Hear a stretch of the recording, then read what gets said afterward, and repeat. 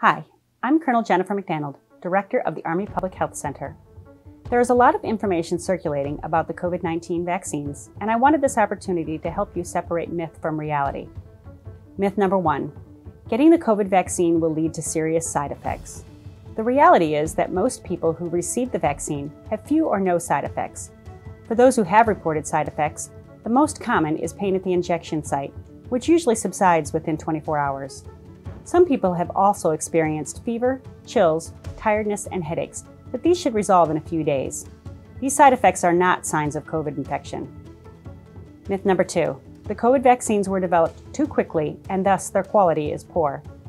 The reality is the vaccines were developed without compromising safety, scientific rigor, or medical and scientific ethics. They are safe and very effective. They were developed rapidly to save as many lives as possible. This type of vaccine is not new. Researchers have been studying and working with messenger RNA vaccines for decades. This research enabled quick development of the COVID-19 vaccine.